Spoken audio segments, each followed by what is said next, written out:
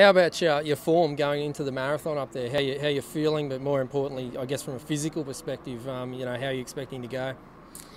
Yeah, look, I mean, I'm feeling fit, and this will be my 5th marathon, and certainly preparation's been a bit different to the others in that I did have a bit of a niggle, so I started my preparation phase a bit later, but I've been feeling really good in my long runs, and just really focusing on those extra things now, like getting the hydration, nutrition right, getting the legs fresh, and I'm really looking forward to race day. I haven't looked too much into the rest of the field yet.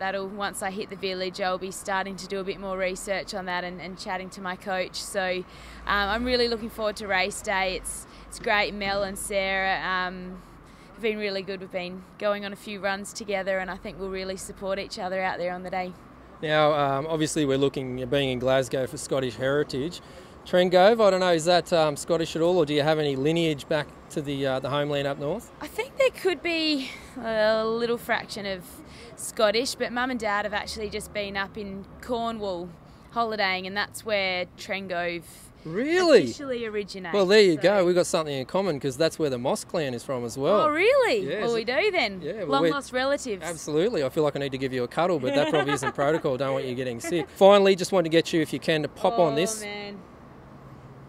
I don't know how I go in these wigs. Yeah.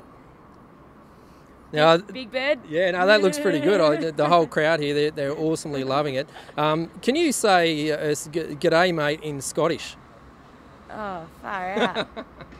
G'day, mate. No, I don't know what that was. That was brilliant. That's what it was.